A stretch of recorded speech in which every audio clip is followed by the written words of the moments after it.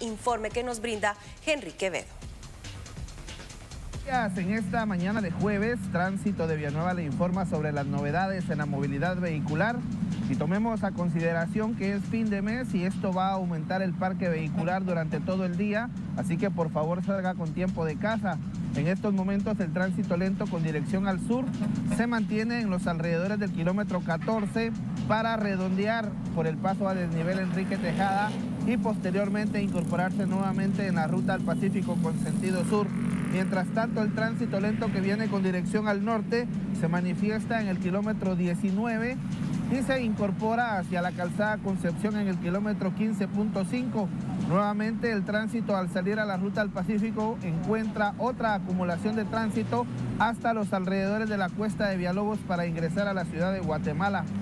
En el trayecto del Boulevard El Frutal y Ciudad Real tenemos bastante demanda de vehículos, los carriles reversibles funcionan con toda normalidad, no tenemos inconvenientes en la incorporación del tránsito con dirección a la avenida Petapa, la carga vehicular es bastante.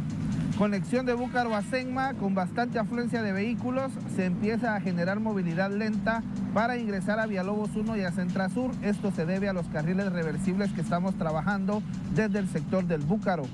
En el trayecto de Bárcenas y de San José, bastante carga vehicular, especialmente el tránsito que se quiere incorporar hacia la ruta al Pacífico con dirección al norte, donde les recordamos que nuestros agentes están trabajando para administrar la regulación de los vehículos y que se puedan incorporar de manera directa, tanto en el kilómetro 15 para los que vienen de San José como en el kilómetro 14.5 para los que vienen del Boulevard de Hacienda de las Flores.